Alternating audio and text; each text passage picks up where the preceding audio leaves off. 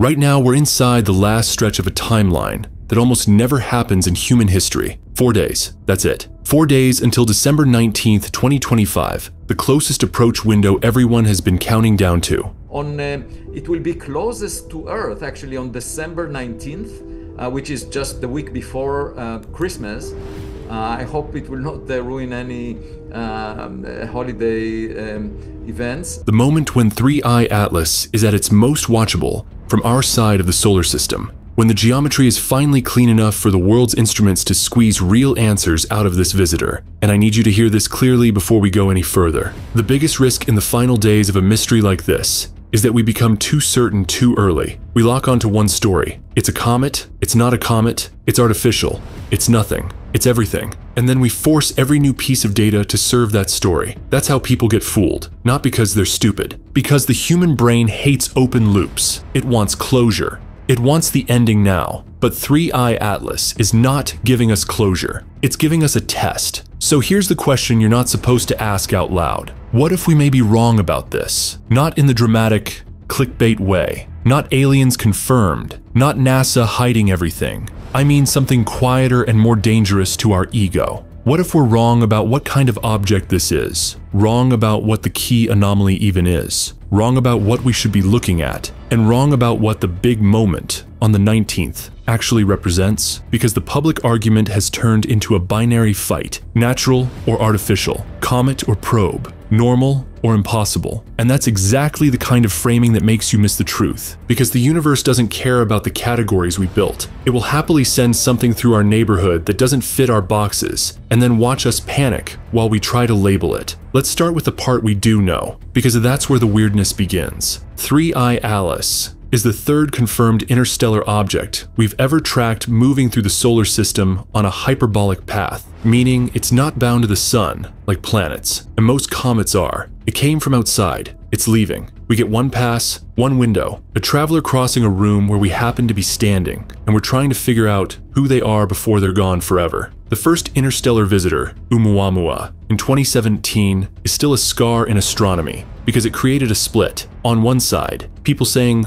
rare natural object. On the other side, people saying the anomalies were too much. Then 2I Borisov showed up and looked more like what everyone expected an interstellar comet should look like. It had the familiar behavior. It had the familiar story. It didn't heal the scar, but it covered it for a while. And then 3I Atlas arrived, and it didn't just reopen the old argument. It expanded it, because this object didn't just show up and behave like a postcard comet. It showed up and started dragging questions behind it like a tail that refuses to fade. Why did it brighten the way it did? Why do some observations suggest unusual structure? Why does the timing of certain changes feel inconveniently placed inside the worst observation windows? Why do you get one look from one team and a different look from another team after processing? Why do amateurs sometimes show features that aren't obvious in official releases? Why do the explanations always sound like they're catching up to the data instead of predicting it? That's the feeling people can't shake. Not proof of anything, a feeling.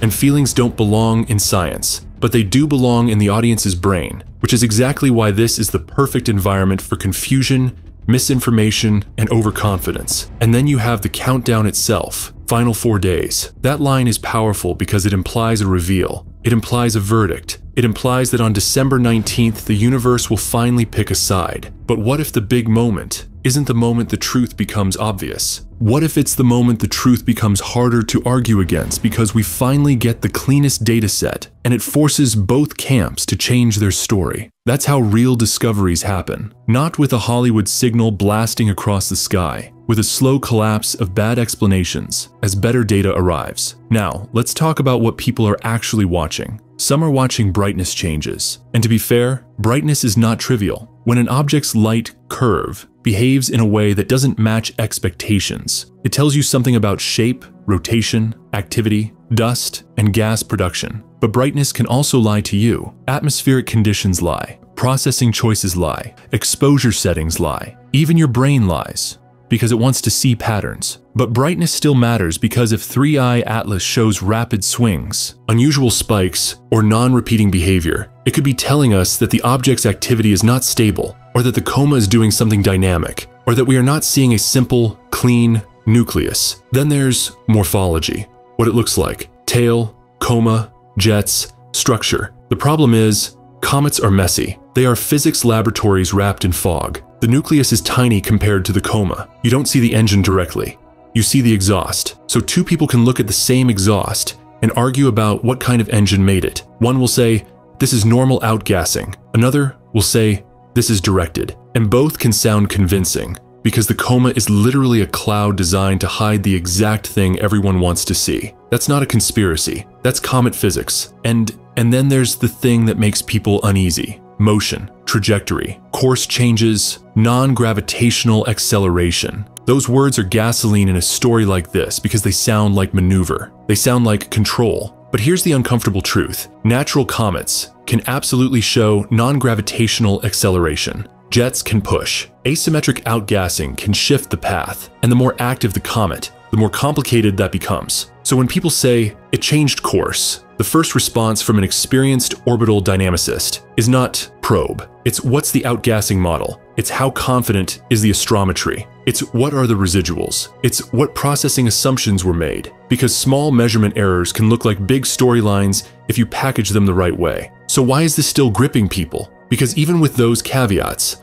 3i Atlas keeps producing moments where the clean, dismissive answer doesn't feel satisfying. Like when we get official imagery that looks like a neat point of light, and then independent processing of raw data seems to show a more diffuse, structured core. Or when amateurs show features in their time lapses that they insist are consistent night after night, while the public release from a major agency looks almost too clean. Or when a weird phenomenon is described in a reassuring sentence that sounds like a parent saying, it's just the wind, when the window is shaking hard enough that everyone in the room can feel it. And yes, this is where some people start drifting into the dangerous zone. They're hiding it. They're lying. They're managing perception. Let's slow down. There is a boring explanation for a lot of that. Processing pipelines, calibration, PR choices, the fact that agencies release images that are meant to communicate a result, not every messy pixel of raw reality, and the fact that most people do not realize how much of astronomy is interpretation before it becomes a pretty picture. A point spread function model, background subtraction, cosmic ray removal, stacking,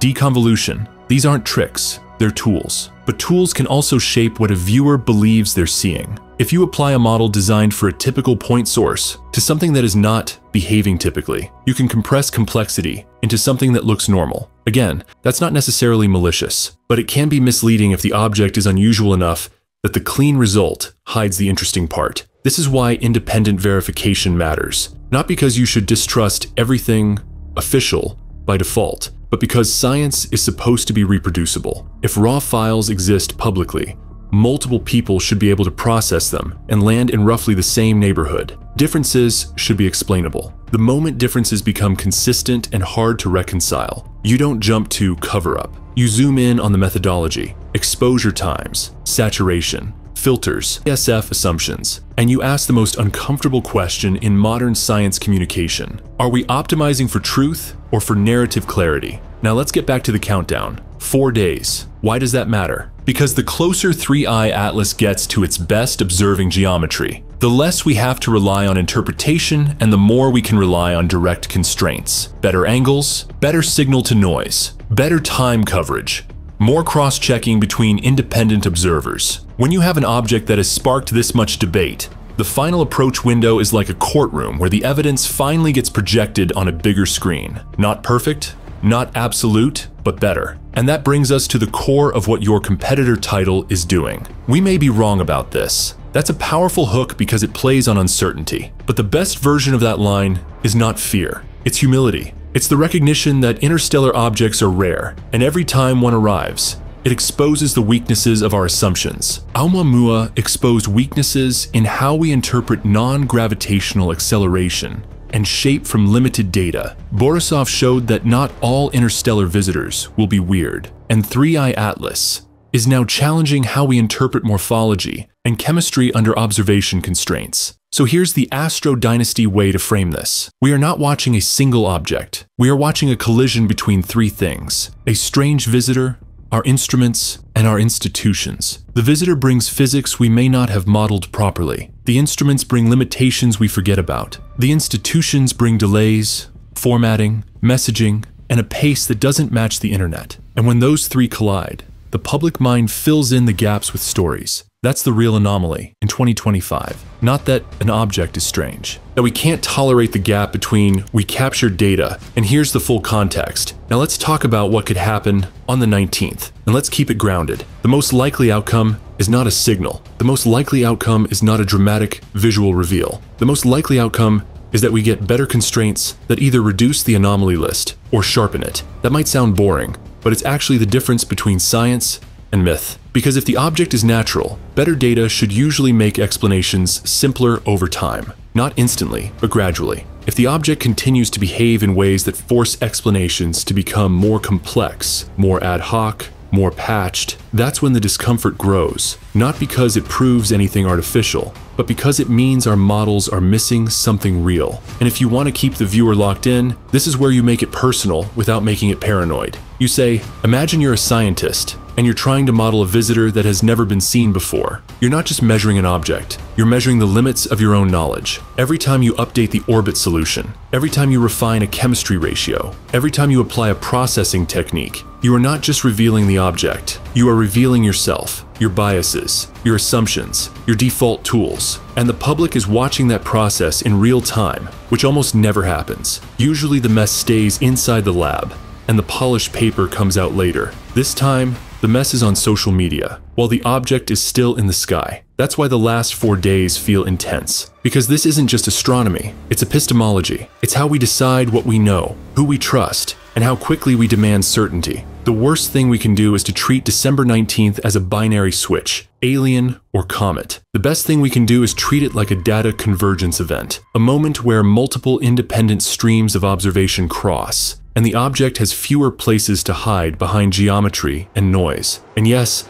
there is a version of this story that is deeply uncomfortable, not because it involves extraterrestrials, but because it involves us. What if the most shocking thing about 3I Atlas is that it exposes how fragile public trust is? How quickly people go from curiosity to certainty to accusation? How fast misinformation spreads when official communication is slow? How easily a processed image becomes a battlefield? What if the big moment is not the object doing something dramatic, but the public realizing they don't actually know how to interpret what they're seeing, and the institutions realizing they can't control the narrative like they used to? Because here's the paradox. If something truly extraordinary did happen, the first reaction wouldn't be celebration. It would be confusion, delay, verification, and careful language. That would look exactly like silence to the internet. And if nothing extraordinary happens, the same silence would still happen because that's the default pace of scientific processing. So the audience is trapped in a pattern.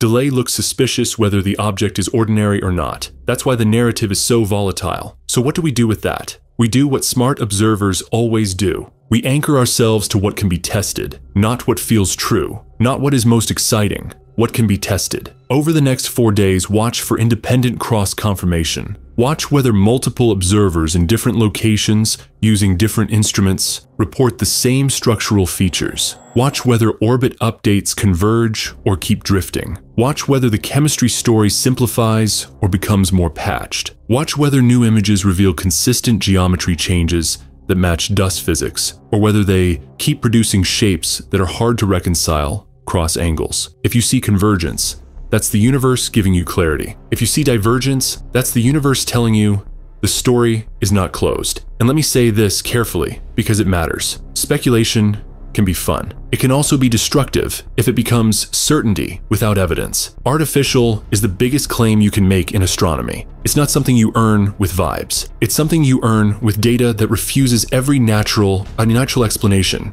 even after extreme scrutiny. We are not there. And if we ever got there, it would not be proven in a week on social media. It would be proven in a brutal, slow, global verification process. That's the truth. So if you want to be ahead of the crowd, don't become the person yelling the biggest claim. Become the person watching the strongest evidence. Now, with that said, here's the reason you should still care. If 3I Atlas is natural, it still matters enormously. It would mean the chemistry of other star systems can be wildly different from ours. It would mean volatile ratios can look unfamiliar. It would mean comet morphology can persist in ways we haven't modeled. It would mean our catalogs are not ready. It would mean more interstellar visitors are likely passing unnoticed, and we've only caught the ones that happen to cross the right surveys at the right time. And if 3I Atlas is natural, but weird, it may be the kind of object that forces the next generation of detection and modeling to evolve. That's a real discovery. That's the kind of discovery history remembers. But if the object continues to behave in a way that stays resistant to clean modeling,